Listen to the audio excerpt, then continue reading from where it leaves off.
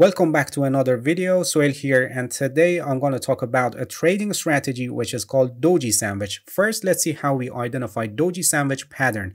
Doji sandwich is a pattern based on Doji candle. Please pay attention that in this video, we're not going to talk about different types of candles, and the focus in this video is on the trading strategy and how we use it for trading. So if you know nothing about candlesticks and you're not familiar with different types of candles and their interpretation, I have a complete course in 6 episodes, and I also put the link in the description of this video, and I recommend you to watch it later after this video so you become familiar with different types of candles and patterns. Alright, getting back to Doji sandwich. The first candle in this pattern is a medium to long candle, not so long that shows signs of exhaustion, but we must have just a candle long enough in compared to other near candles in that period, which shows that the bulls were in control. The candle must show that the bulls had the control and pushed the price up.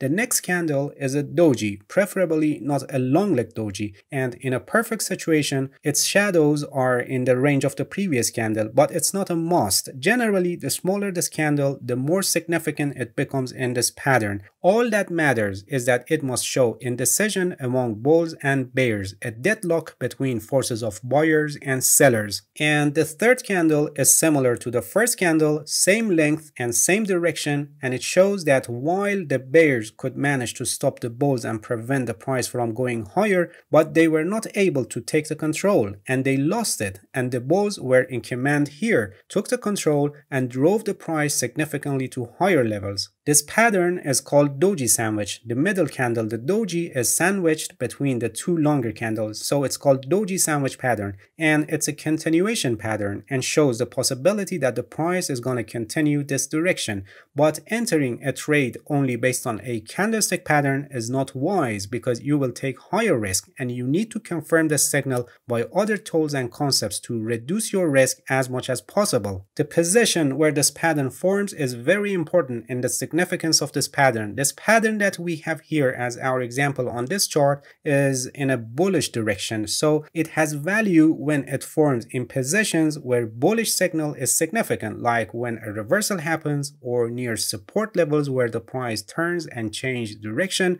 or in trends when the pullback ends and the price turns back in the direction of the trend. Among these positions, entering in the direction of the trend when the pullback ends is the safest option, which gives you the opportunity of having a high probability trade with minimum amount of risk. To filter the false signals and reduce the risk in this strategy, we also use MACD. If you're not familiar with MACD, I have a complete guide about it, and I recommend you to watch it later, because MACD is one of the most effective indicators that you can use for trading. I also put the link in the description of this video, make sure you won't miss it. Getting back to our trading strategy, when the Doji sandwich pattern forms, simultaneously or prior to the formation of the pattern, the MACD indicator must also give us a signal. For our example, which a bullish Doji sandwich formed on the chart, the MACD line must cross above the signal line, could be at the same time or prior to the formation of the pattern. Please pay attention that all these bullish signals are happening at the touching point of the trend line, and possibly telling us that this is a pullback and it's ending. If you pay attention, you can see that before the formation of the Doji sandwich pattern, a bullish engulfing formed, and then the engulfing candle becomes part of the Doji sandwich pattern. This is highly significant and gives us more confidence that we have higher degree of probability that the price is going to advance. We also add simple moving averages with length of 50 and 200 for trade entry. Based on what kind of a trader you are and degree of risk you're willing to take, there can be two levels.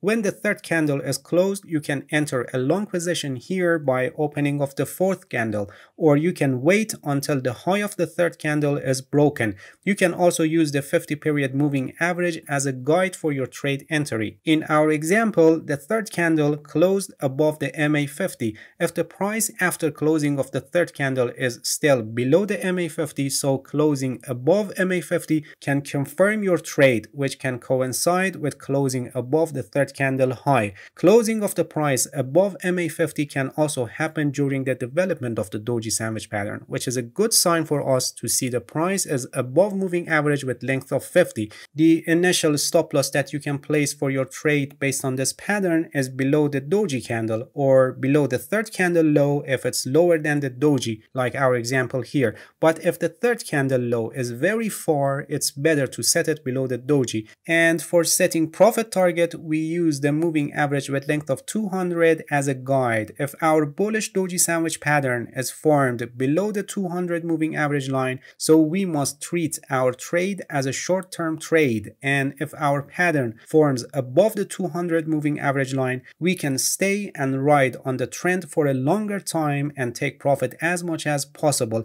If you're not familiar with moving averages and how to interpret them, I have a complete guide about moving averages, the link also in the description of this video. So if we are below the 200 period moving average line, we exit our trade when the MACD line crosses below the signal line. And if we are above the 200 period moving average line, like our example here on this chart, besides exiting our trade here at this point where the MACD line crosses below the signal line, we can also stay longer, so we can watch and analyze the price action carefully and ride on the trend until we have signs of increased selling pressure and possibility of reversal. The example shown in this video is formation of a bullish doji sandwich, and we can similarly have a bearish doji sandwich, and everything explained in this video is true and applied for it, but in the opposite direction. Alright, that's it. Thank you for watching this video. If you have any questions, feel free to ask and leave a comment for me. I'll answer your questions as soon as possible. If you found any value in this video, please like it, please subscribe to my channel if you haven't already, and hit the bell so you get the notifications of my new videos. See you guys in next video, and good luck with your trading.